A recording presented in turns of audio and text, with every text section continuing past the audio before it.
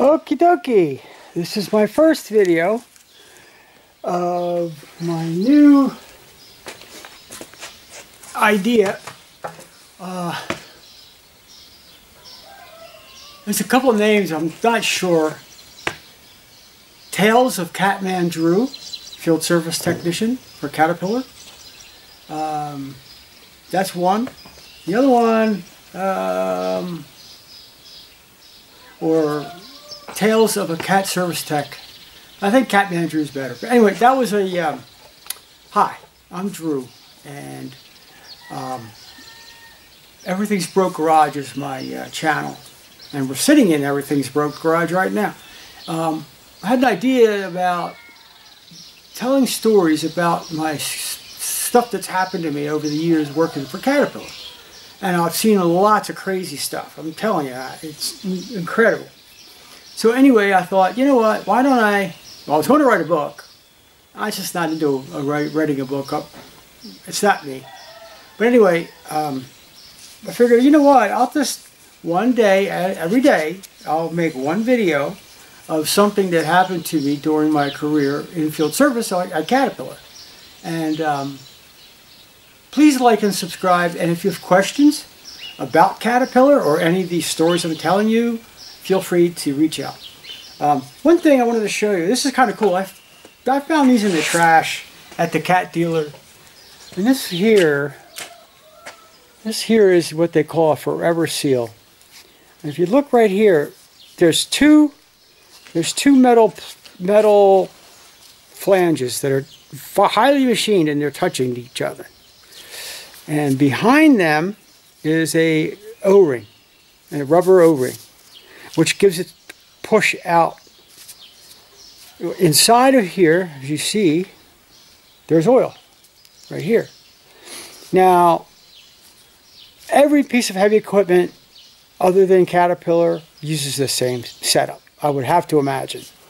Where, let's say, a roller that has oil in it, sprocket, not sprocket, but idler, or like your final drive, stuff like that, use this seal. They call it the forever seal. And in fact, I think it says on here now, this floating ring seal is what they called it. But anyway, what's cool about this, and if I can see if I can do it, it's been a while. Oh, yeah, see? I'm able to move it. It turns, it rotates. But yet, the oil does not leak out. That is a pretty cool setup. And yes, these are forever seals. As long as you don't disturb them, they're fine. But once you get a piece of debris or something in here, it's over. All right. One other thing I thought was cool, which I couldn't allow to go in the trash because it was in the trash and I got it out. This is a cut view of the inside of an early Caterpillar injector or nozzle. People call them different things. But it's very basic, but it's awesome. So let's just, for the heck of it, this is it sitting in the machine. Here's the pre-combustion chamber, and it's in there. Okay, it's all you see. Sticking out is this. Of course, it's not cut in half. But if you look closely, here's where your fuel line goes, right here. See the little path that's machined into it? Okay, that's the way it should be. That's the way it is inside the machine. Now, fuel enters here under high pressure from the injection pump. Comes in here, gets forced down here, where it has to force open this little plug, this little like stem. There's a spring, here's the spring right here. Okay, it has to force this up and collapse this spring.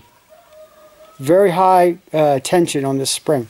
When the fuel is able to lift this, it is atomized into the engine through this little tiny hole. Okay, that's an atomizer. So this is happening every time the cylinder fires. Boom, boom, boom, boom, boom, boom, boom, boom, boom, boom, boom, boom. Spray, spray, spray. Just thought I'd share that with you. I always thought this was really cool. It's a very easy way to explain how a diesel engine works. Of course, today's technology is nothing like this. but it's similar. Okay, so let me sit back and see what do I have written down for today. Boy, I smell that dead mouse, man. Let's see. All right, well, the first thing I've got written down here. What a story. Caterpillar came out with the EL series track hoe, and basically it was a Mitsubishi with cat, you know, paint and stickers and engine and all that. But indirectly, Mitsubishi and Caterpillar have been together since the 60s. So anyway, I was sent out to put tracks on a EL220. I think it was 220. I think that's what it was. Our track shop guy, I'm not going to name him, because if he's watching this, he'll know what I'm talking about. If my memory serves me, he went out and pulled the tracks off the machine. He cribbed it up and everything, the stands and all.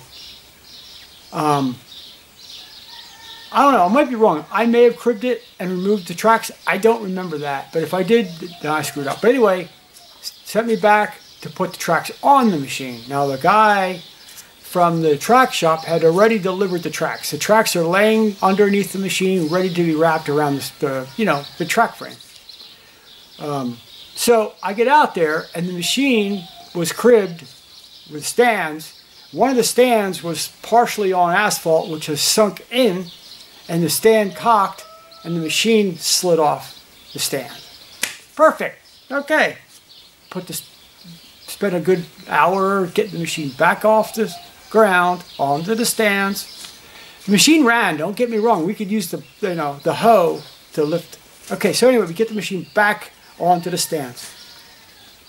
So using my truck crane, I drug the track as close as I could, then lifted the front. Here's the sprocket. Here's the here's the sprocket. Here's the idler and the track frame like this. And the other end of the track is over by the sprocket, just laying on the ground. So I bring the track up, across the two carrier rollers to the sprocket. Now the idea is you take the one half of the track and the other half of the track, and you join them together, and you put 4 bolts, and that holds them together.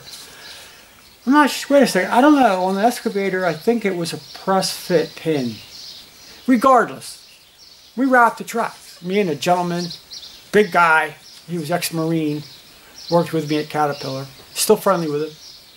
We get these tracks on the machine. Well, we're trying to get the 2 pins to line up, and they won't. I mean, they're like this far away. I've tried come-alongs. I've used my crane. I've used everything. I even took the 2 carrier rollers off to give it just a little bit more slack. Nothing would work. Nothing. This was a hot day. We're baking in the heat of asphalt and concrete, and bright sun. The customer pulls up in his pickup. I had never been to this site before. It was a transfer station. So he pulls up, nice guy, young dude, says, "Yo, how long is it going to be before you get that thing finished?" And I said, "Sir, I have to tell you, this is really frustrating me, but I cannot get the tracks together. I mean, I've tried everything." And he's like, "Really?" I'm like, "Yeah, I mean, I even counted the links." I called my track shop, talked to the head guy there. I said, "How many links are in this EL220 that you just built?" He gave me the number. He goes, "That's exactly the right number. That's what was on the tracks. That's what I put back in. I just put on the bushings and, grousers and all that." So I tell the customer this. He goes, "You know something? I got this from another transfer station. I wonder if they didn't change something." I'm like, "Well, that would make sense if they did. I mean, I don't know." So I follow him into his office. He goes through the file. Lo and behold, these tracks were so worn. That's why we replaced them, or had them rebuilt. They were so worn, they were actually jumping off the sprocket, which happens a lot. So they added 3 inches or 4 inches to the piston that pushes against the idler. a quick show you how this thing works. Your track frame on a machine, dozer, track loader, don't matter. They're all the same. You've got a big coil spring, huge, sits down into a big, like, how can I explain it? It's in a frame, okay? It's a very big spring. It's down inside. On top of that is the adjuster for the track, okay? That's what pushes out to tighten up your track. And then from there, it goes through a shaft that goes to the idler, which is what moves back and forth, which is the end. They added 4 inches to the piston of the track adjuster, which cannot be, it was invisible to be seen until they told me. And at that point, I took the track back off, and I took all the covers off. And if you look inside, you can see where they added. It was not visible from the outside of the machine. Oh my God. Okay, so we cut off the piece that they added, cleaned up the weld area, put it all back together. Track's fit. So anyway, these are the kind of things that I have dealt with. It's stupid stuff, but it means a lot. Like, that screwed the whole job because I could not get these tracks on. I tried and tried. So anyway, that was my first little story for today. And hopefully you liked it. And I will tell you another one. Oh, by the way, yeah, this jacket, this was my first jacket when I first started working at Caterpillar.